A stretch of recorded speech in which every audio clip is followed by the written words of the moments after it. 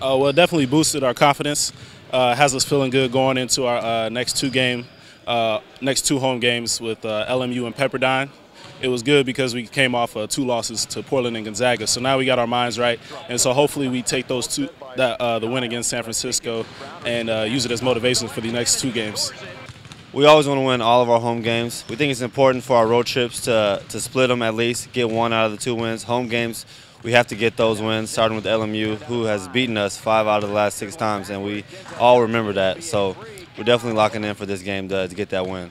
It's going to be a really physical game like it was against San Francisco, and I know that we're just going to have to execute our defense and just play harder than them, which is what we focused on every game. So boxing out is huge for us, and the biggest factor is physicality, though. Well, we're definitely going to focus on taking care of the ball. We're probably going to do a lot of passing drills, a lot of drills with handling pressure. With LMU, they like to play at a fast pace. So we're going to definitely do a lot of transition, offense and defense in practice this week to shore up our offense and take care of the ball. When we put a shot up, we run back on defense right away, not focusing on whether the ball goes in or if we miss. We just have to make sure we turn our heads and get back and get the other way so we can be ready for what they're about to bring to us. We just have to execute all our sets. We've been playing pretty well. We've been clicking the last couple of games, so each game or each practice we got to try and get better as a core group, and I feel like we definitely are.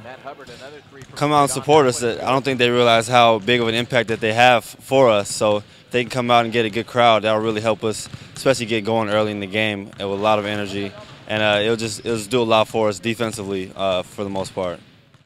Number 1 singles, Ashat Acharon, and number 2, Ilya Osensev, won all 8 of their sets and dropped only 12 games in the doubleheader.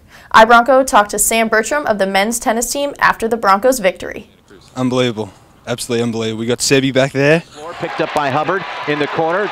That's a 3-pointer for Denzel Johnson, and it's good. Pass intercepted by Jarvis Pugh. Brandon Clark, front court to Jarvis,